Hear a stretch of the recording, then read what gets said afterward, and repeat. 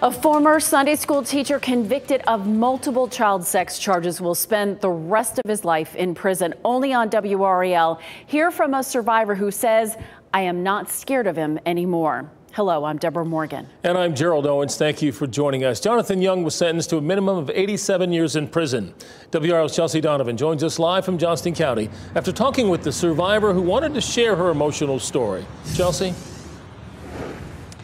Gerald, WRAL doesn't normally share sexual assault victims, but Brianna Hollard said she wanted to share her story publicly. This is the church where for 2 years she says she was sexually abused inside in the basement and on the church buses. It's a secret she kept for years, and this week her abuser was sentenced to more than 8 decades in prison. There is no smile on 10-year-old Brianna Holland's face, the lack of one an indicator of the pain deep within. He would say, if you ever told anyone, nobody would believe you. Holland says for 2 years between the ages of 9 and 11, she was sexually assaulted here at Firstborn Baptist Church in Johnston County, a place supposed to be a safe haven. Almost every single Sunday. The abuse started on the church bus. Initially, it was just rubbing my leg. From a person she thought she trusted, Jonathan David Young, her Sunday school teacher. Kissing, rubbing, grinding. She sat in silence for 4 years. I was very confused, very, very scared. Then she got the courage to speak up. That was in 2017. A year later, Young was arrested, charged with sex crimes against 3 girls at the church. One of them also Brianna Holland's sister. Anxious, very uneasy feeling. He sat there and looked at us.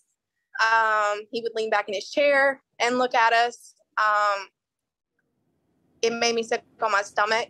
For the past 2 weeks, she sat across from Young as she testified in the case.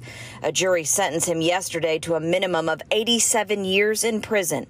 Johnston County DA's office stating, quote, "Thankfully, this sexual predator will never be able to harm another child." The Johnston County DA's office will continue to aggressively pursue justice to those who prey upon children in our community.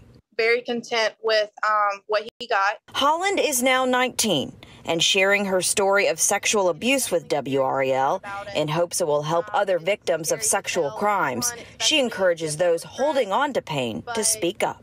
At the end of the day, it is worth it. You learn how to fight through the scary feelings.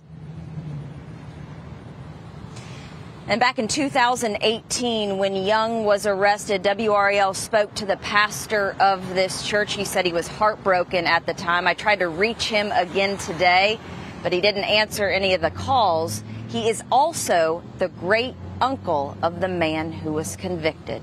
Gerald? This is such a horrible story, and you're right, it does take great courage to talk about this publicly.